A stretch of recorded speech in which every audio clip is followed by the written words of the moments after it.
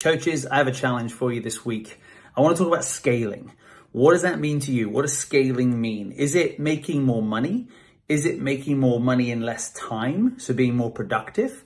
Is it getting faster results for your students? The key is, have you got it down on paper, right? Do you know what you're actually looking for? I keep hearing time and time again this whole idea of like work-life balance. But my piece would be this: if I have one really good day on the lake or skiing for, let's just say, 5 or 6 hours, right? I'm refueled maybe for 3 to 4 days.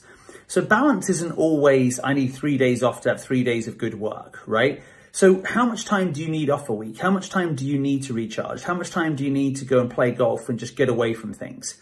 Next thing would be, is how much money do you actually need? Like, what do you actually need to make, right? And do you have that written down? Do you have your budget in place?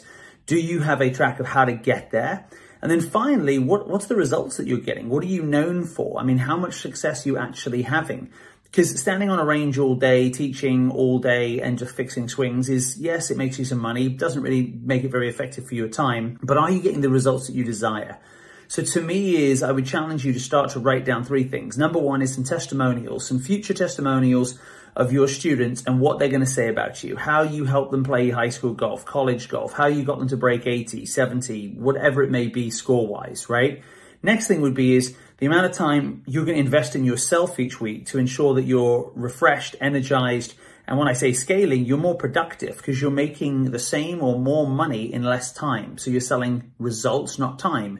And then the final one is, what have you got to make? And remember, inflation is always growing, right? And on top of that, you need to pay off your mortgage. You need a retirement. You've got kids, they got to go and go through college. It's always going to cost you more than you think. So I would get those 3 things down on paper, even if it's on a sticky note, and at least have a target to start aiming for. We teach our students to do this, right? Get it down on paper, have a target, have a goal, get after it. Well, you need to be doing the same too. So get to work. That's the challenge for this week. I hope this really helps.